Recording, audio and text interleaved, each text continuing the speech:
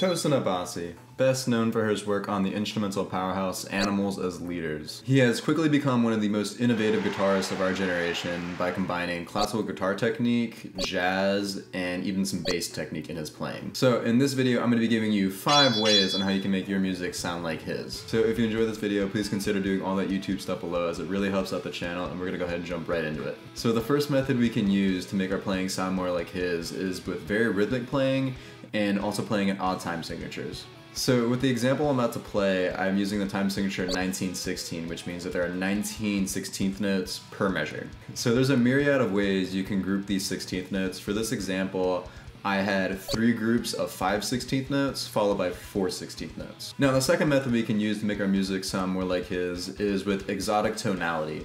Now, the way we can achieve this is with exotic chords. A lot of his chords that he uses share one common tone in between, so he can get some pretty alien kind of sounds. And another way we can kind of capture his exotic sound is with the altered scale, which I generally hear a lot in his kind of music.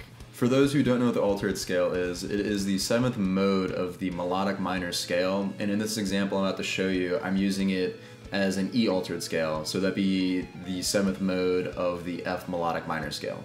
So I'm going to play a little bit of my example starting with the rhythm guitars, and I use the song Monomyth as a reference to kind of create this track, so it's going to sound pretty similar to that song. So the first little bit sounds like this with just the rhythm guitars.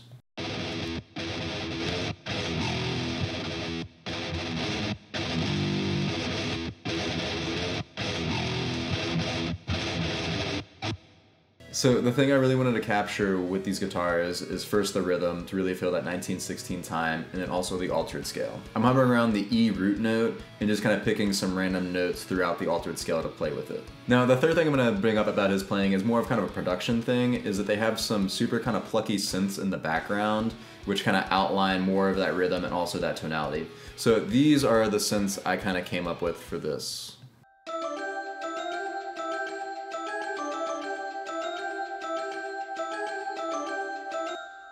Now our fourth method of making our music sound more like Tosin's is using more of his advanced guitar techniques. The first one I'm going to bring up is his thumping technique. So thumping is originally a bass technique that Tosin was inspired by Victor Wooten to start incorporating into his style of playing. And there are a ton of videos on YouTube on how to practice this technique and really get it down.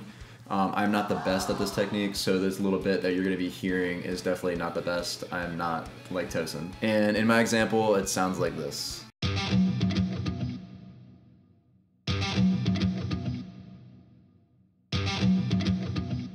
Now, our fifth and final way to make our music sound like Tosin's is his selective picking.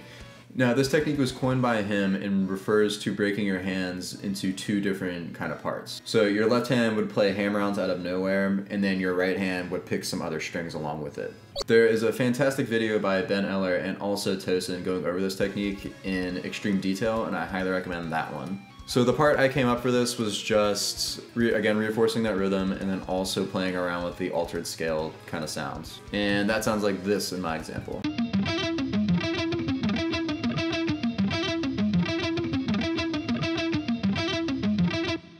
So these are the 5 ways that you can use to make your music sound more like Tosin's. I'm going to let my example play for the rest of the video, and I'll catch you on the next one.